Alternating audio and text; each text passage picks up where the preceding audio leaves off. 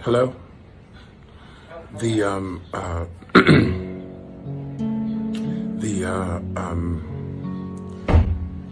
I want to say, I look at myself in the reflection of this and I'm really kind of appalled. It's appalling. We're here shooting a film. We start tomorrow, and no, I'm not playing Santa Claus. Tragedy on a movie set in New Mexico. Actor Alec Baldwin involved in a deadly shooting. Police say that Baldwin fired a prop gun and killed the film's cinematographer and wounded the director. What do you want to know? All right, Alec, what's the current state of what's going on with the case? I'm not allowed to make any comments because it's an ongoing investigation. I've been ordered by the Sheriff's Department in Santa Fe. I can't answer any questions about the investigation. I can't. It's an active investigation in terms of a woman dying. She was my friend. She was my friend. The day I arrived in Santa Fe to start shooting, I took her to dinner with Joel, the director. We were a very, well-oiled crew shooting a film together, and then this horrible event happened. Now, I've been told multiple times, don't make any comments about the ongoing investigation, and I can't. That's it. And you met what with, are the questions that you have other than that? You met with I forget her name at the moment, but you met with her family? Helena. Yes, her name is Helena. If you're spending this much time waiting for us, you should know her name. Her name is Helena. Helena Hutchins. I met with her husband Matthew and her son. Yeah, that's right. And how did that meeting go? I wouldn't know how to characterize it. They're mortified. You guys, you know what? No details. But do me a favor. I'm gonna answer the question. Do you think production will start up again on? No, I doubt it. Necessarily. Was there anything else? Why Vermont, Alex? Because that's no, that's a person. That's private. Yeah, that's private. Anything else? Okay. So just do me a favor, you don't mind? My kids are in the car crying. Because you guys are following and them, all I and want to do, know. as a courtesy to you, I came to talk to you. I'm not allowed to comment on the investigation. I talk to the cops every day. I talk to them every day to find out. They know where you are. I'm cooperating with them, of course. So my point is that I'm just asking you, we sat down as a courtesy now to talk to you. Now please, would you just not follow us for the rest of it? Just leave us alone. Just go home. We gave you everything we could possibly give you, okay? Thank you. Condolences, thank you. Now turn it off.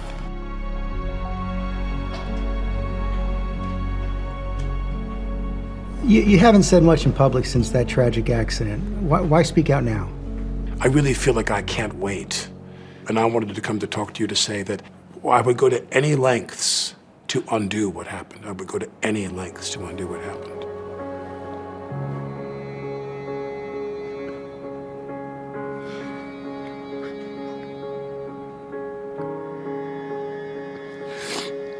Sorry. I'm sitting on this pew, and so help me God. I sat on that pew right before they called lunch, and I said, this movie has made me love making movies again. Because I used to love to make movies. I did. Sorry. You know, people, they have their dreams. No matter how old you are, you have your dreams of people you want to work with. And this movie made me love making movies again. I would do anything in my power to undo what was done. I don't know how that bullet arrived in that gun, I don't know. But I'm all for doing anything that will take us to a place where this is less likely to happen again. I wanted to take a moment to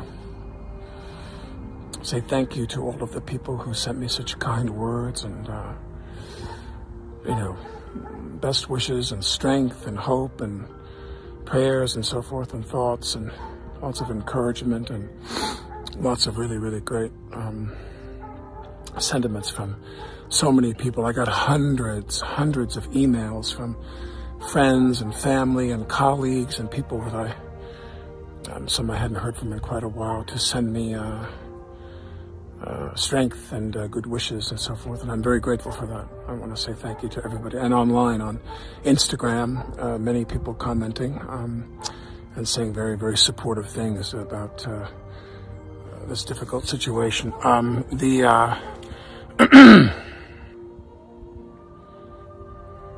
hope that you're as lucky as I am in one department, and that is you're home with your family. I'm home with my family, and that's all I've got. That really matters is my family, my wife and my kids, who are so they're my life in every way. Merry Christmas, Happy New Year, Happy Holiday to everybody, and be safe. Wear a mask.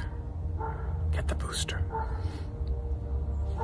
And don't let Santa Claus down the chimney without a mask.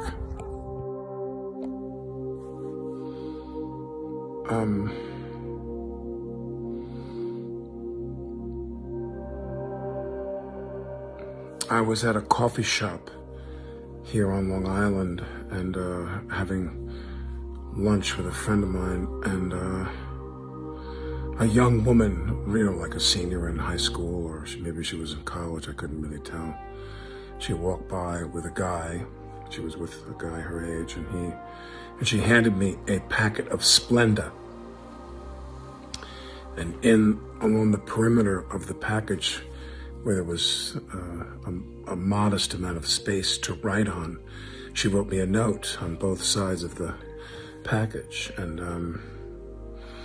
it was all, so many people care about you or something, it was like really very, very kind and very thoughtful and very, just really so amazing that she handed me this Splenda packet. And I was like, oh, thank you. And she left, and she was on her way out when she gave it to me. And I was sitting there, and I took it home, and I was going to photograph it. I was going to screenshot it on both sides. She wrote on both sides of the package. I was going to screenshot it, and then I lost it.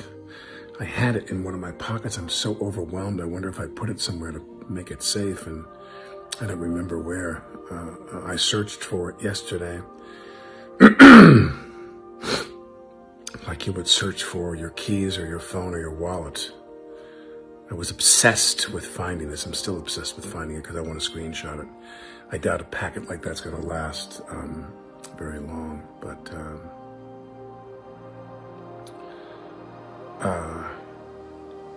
if you are the young woman that gave me the Splenda packet at John Pappas the other day, then send me a message here, because I'm very grateful to you. That was so lovely, and that meant so much to me. It meant a lot to me.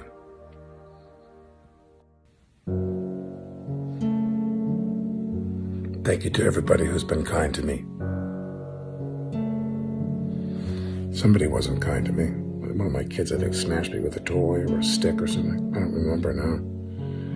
They cut my nose. I don't even remember how. I came in the house and I was like, whoa. But maybe they were traumatized when they smashed me with the toy. I don't know.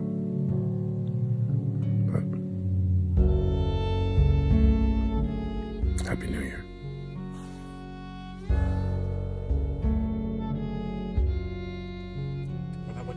House, my friend David's house this morning. He came out with his daughter, who's dear friends with my daughter, Carmen, and he had a very unusual countenance to him. And he and his daughter proceeded to tell me a story that their neighbor, who lives 2 doors down from them, went to a store, like a takeout food place, Organic Crush, out east here, and the woman who's their neighbor, she found this.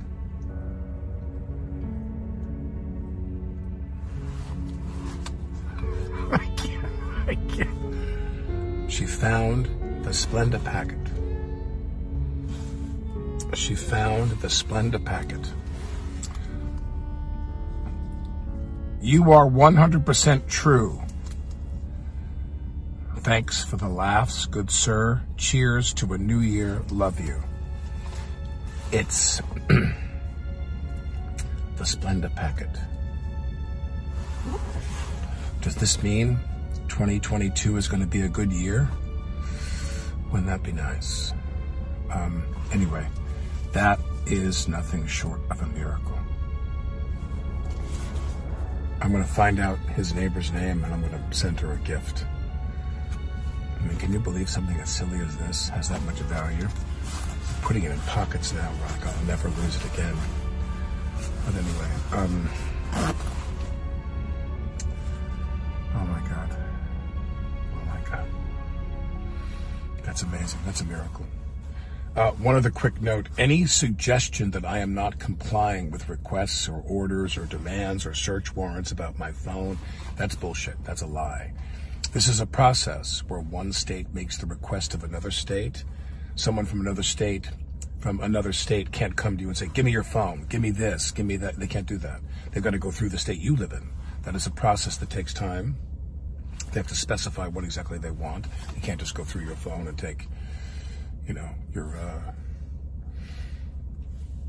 photos or your love letters to your wife or what have you. I really don't know, but but of course we are 1,000% going to comply with all that. We're you know, perfectly fine with that, and I have no worries about that.